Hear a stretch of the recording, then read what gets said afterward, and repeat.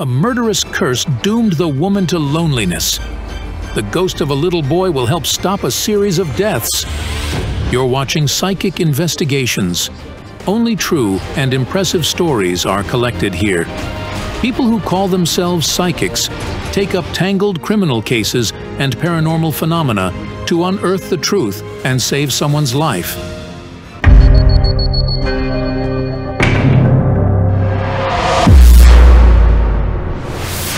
In this episode, thanks to their superpowers, the clairvoyants are going to challenge the supernatural forces that are trying to kill Anastasia, a young Ukrainian mother.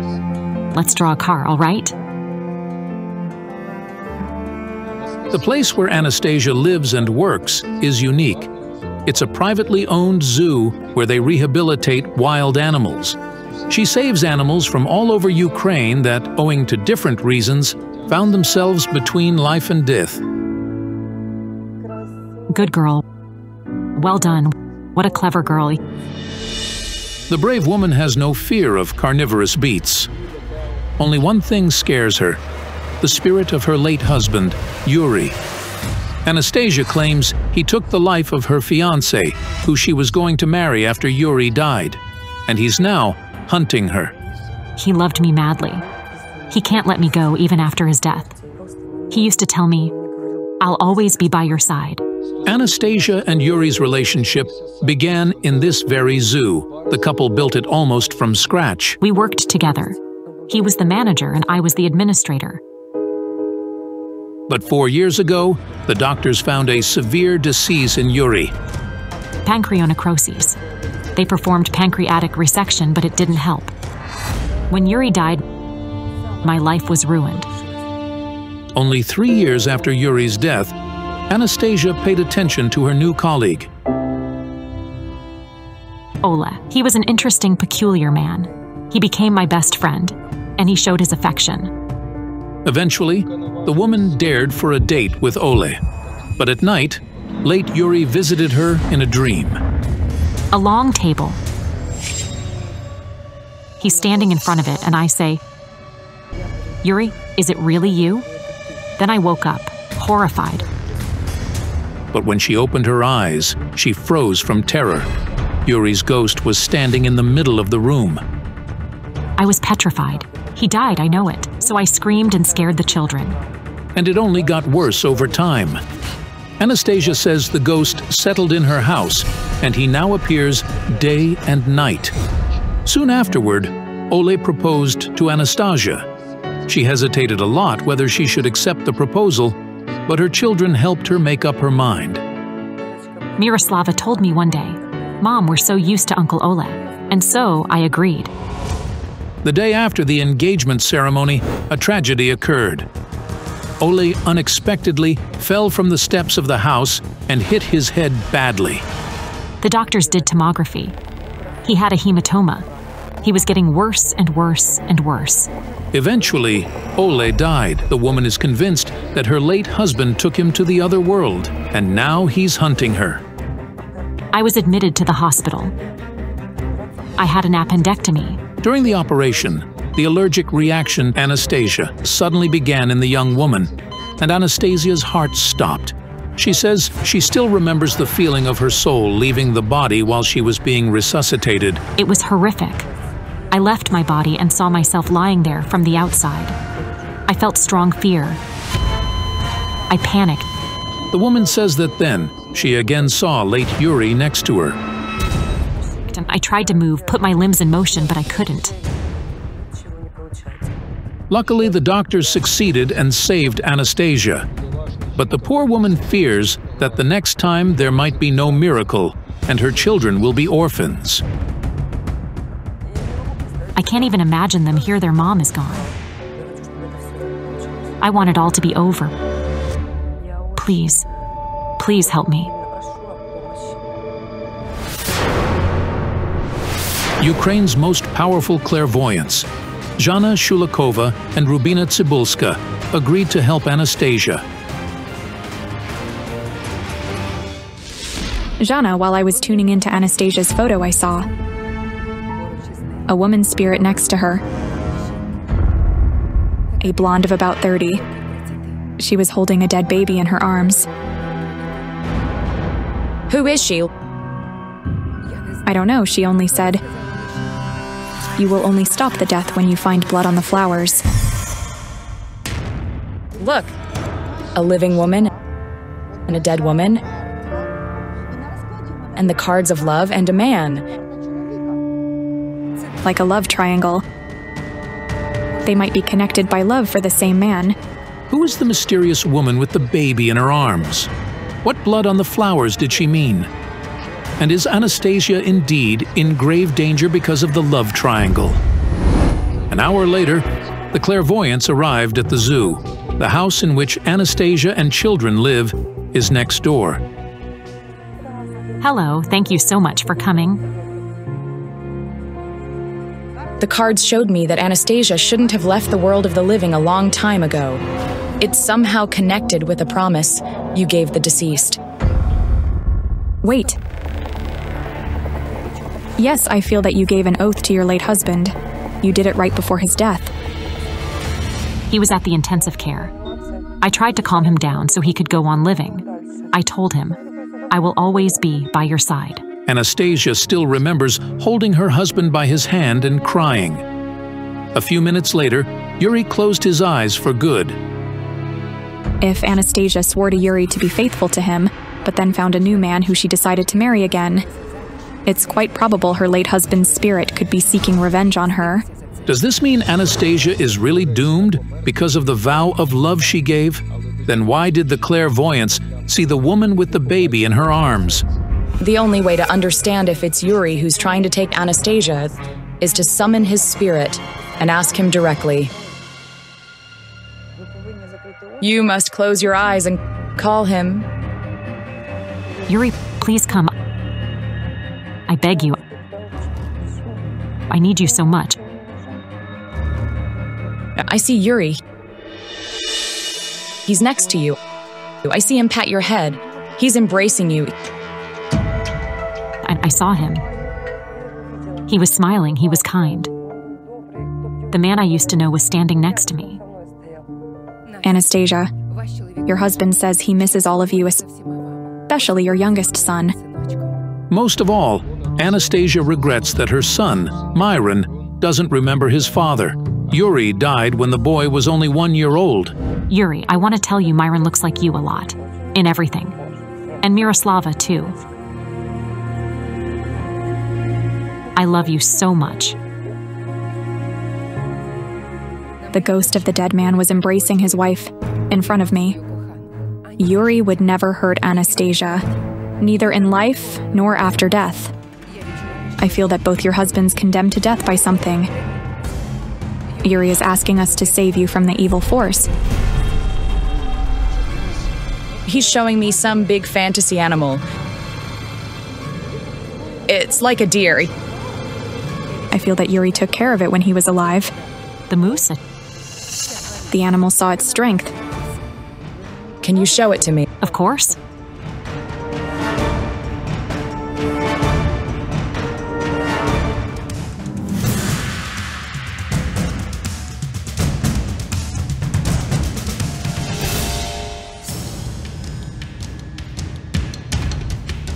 What did you see?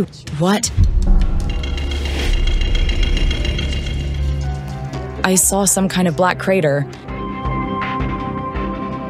It appears suddenly, and out of this black void, an otherworldly force emerges. Like it's chasing you. It's hard to believe. But as soon as the clairvoyant began describing the spirit, the animals went insane in the zoo. Growling and howling started in every cage. The animals were trying to tell us who and why is hunting Anastasia. For a long time, the clairvoyants, without a word, approached the animals and worked with them, trying to get information. Meanwhile, it grew dark. I see a woman's ghost over there. The woman with the dead baby in her arms, from my dream. She's calling me to follow her. Quick. She stopped next to that house. The clairvoyant points at the house in the territory of the zoo Anastasia lives. She's holding the dead baby, telling it, "It's my house." Has a baby ever died in there? No. But then the woman started weeping and mumbling something. I could only make out one phrase. Died from the curse.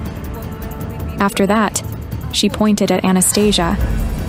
This is terrifying. What could Rubina Cybulska's words mean? Who died from the curse? Why is the woman's ghost pointing at Anastasia? And who on earth is this woman? She's the third in the love triangle between you, Anastasia, and another man. Marina. It turned out that late Yuri, before he met Anastasia, had lived with a woman named Marina. The couple even had a daughter. They lived in the house in which Anastasia lives now. I feel that before meeting you, Yuri broke up with Marina. But she didn't lose the hope he would come back until the very last moment. It's true, yes. I had a conflict with her. It happened here at the zoo. She blamed me for taking Yuri away from her. How did she die? I see some mechanics, an overturned chariot. She fell from a motorcycle. She hit her head hard and immediately fell into a coma. Marina's friend was giving her a lift. The man lost control and crashed into a tree. An ambulance took the woman from the site. The doctor from the emergency care told us she was on the 3rd stage of coma. Nobody said nothing. No predictions or hopes. Marina died, never regaining consciousness. I realized Marina's spirit had a reason to appear while she was alive. You took away the man that she loved from her, so she could be trying to take revenge on you after death. And it could be. I suddenly heard Marina's voice. She said I couldn't take him. He died while I was still in the world of the living. Did Marina die after Yuri? Yes. He died first, and she died afterward. She's not the killer. She's got nothing to do with the deaths of the men you loved. It's quite the opposite. Marina's defending you. I was shocked. The woman who hated Anastasia while she was alive is now protecting her. But why? She says, "Thank you for fighting for my life." Were you around while she was dying? Yes. We took her to a better hospital. I did everything. I didn't want to let her go. Anastasia says she forgot all of their old conflicts and stayed with Marina until the end. It's hard to believe, but the new love of her ex-husband became Marina's only support. Marina says she's protecting you from the other world because you're taking care of her daughter. I'm raising her daughter. Marina had no relatives, so Anastasia arranged the funeral. After it, she immediately adopted the other Marina's daughter. Anastasia says that legally she had no rights to the girl, but she did everything, so little Miroslava could stay with her. After Marina died, I asked her a question. "Miroslava, who do you want to live with?" And she said, "With you." I've always had the feeling she's my daughter. It's hard for Marina's spirit to stay in our world. She must go. But before she does it, she wants to embrace you. Like this, tightly. Thank you, Marina. When I embraced Anastasia, I had a vision. Anastasia and an adult. Dark-haired woman next to her. She was shouting something in the language I couldn't understand. And all of it was happening in a small house. Can I work in your house?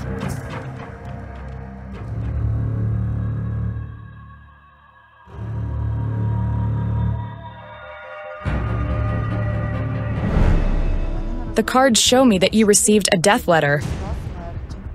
It's connected with a dead little boy. Yes, he was my first son, Ilya. He would have been 18 by now. Anastasia gave birth to her first son when she was only 19, but the baby boy only lived for half a year. The doctors diagnosed him with meningitis, an inflammation of the brain, and the boy died. The doctor on duty came out and said, "Danon, I'm sorry, but your son is dead." My whole world collapsed. He was so little and so cute. The boy wasn't Yuri's son. Who was your son's father? Yes, he was my first love, and his name was Gamzat, and he was Dagestani. I met him as a first-year student. It was love at first sight.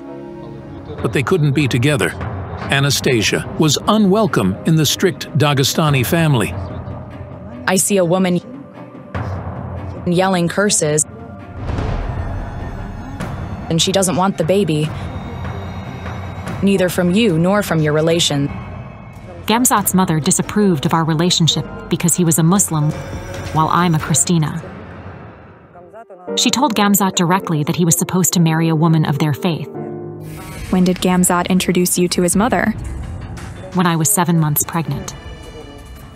I told her I loved him and he loved me. She cursed us. Me and my unborn baby. A mother's curse is a powerful thing and it's hard to get rid of it. While the consequences can be unexpected, but nobody had a clue of how the curse exactly worked. Anastasia says that she and Gamzat decided to marry anyway, which they eventually did. The cards show me that the boy got sick after all those curses. Yes? The baby was the glue that held you together. The baby gets ill and dies, and people break up. Had Ilya survived, we would have never broken up. After they buried their son, Anastasia couldn't stay with her husband. The awful pain of the loss became stronger than the love. Anastasia says that she simply couldn't look at her husband, who had the same eyes as their dead sons. Whenever I looked at him, I saw my son and cried. I realized I couldn't speak to that man anymore. The curse was probably the reason both your son and your husband died. And now, it's threatening your life. I need to see your son's grave. I need to work there.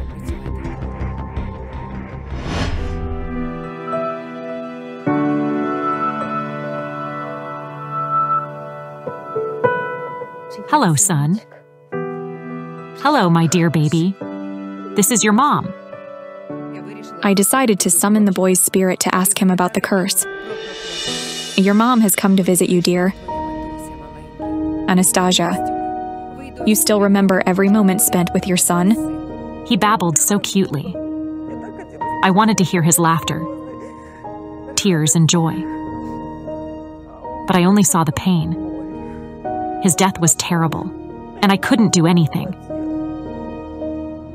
I cried every night. I wept and howled as a wolf howls at the moon. I'm sorry, I'm sorry, I'm sorry.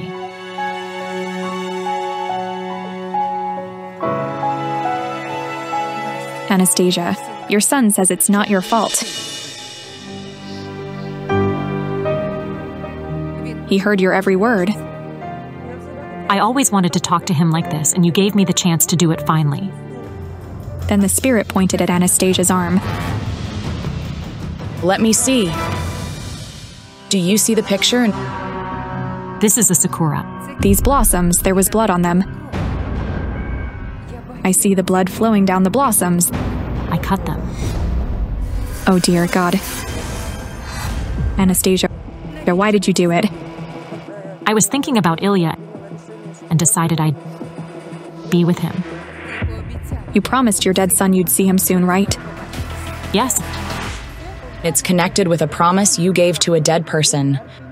Anastasia says she remembers almost nothing about the incident. When she regained consciousness, she was at the hospital, and later, she was told her neighbor had saved her when she dropped by and saw Anastasia in the puddle of blood. The blood was flowing. But not much time had passed.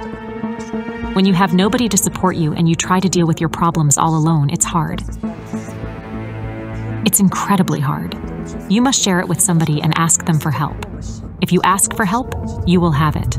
The curse was intended to bring loneliness and death. This is why Anastasia's both husbands died, and the boy got sick because at the moment the curse was applied, he was in his mother's womb. The clairvoyants carry out the ritual to lift the curse of Anastasia's first husband's mother. It was the reason the woman was doomed to stay alone and eventually die.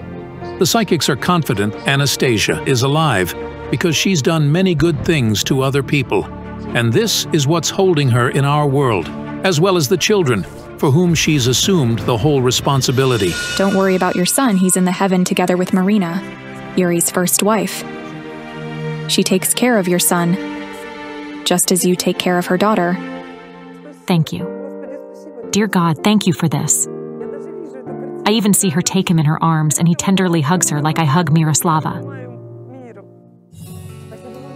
Thank you so much for helping me. It's amazing how a mother's curse can cause terrible things. Parents always wish good for their children.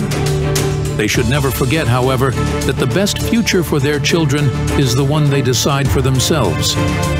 If you're impressed by the story, give this video a like and subscribe to our channel. The most intriguing stories are still to come.